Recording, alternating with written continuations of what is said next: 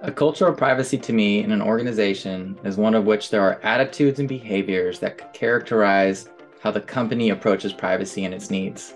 It really starts at the top, where corporate governance recognizes the increased need to establish a privacy stakeholder and consider privacy not as a cost, but just as a business strategy.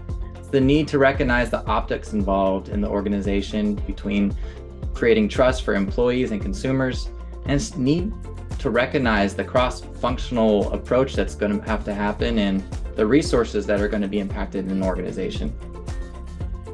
The biggest myth that I've come across in data privacy is that nobody reads privacy notices that are long. That's just not true.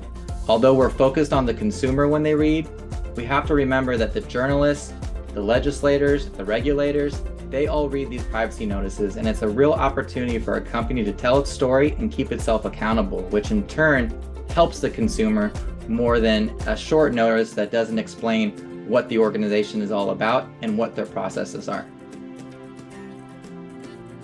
Data privacy is important to me because I can relate to the idea of wanting to be left alone, but I can also relate to the idea of wanting to serve the consumer the best that we can.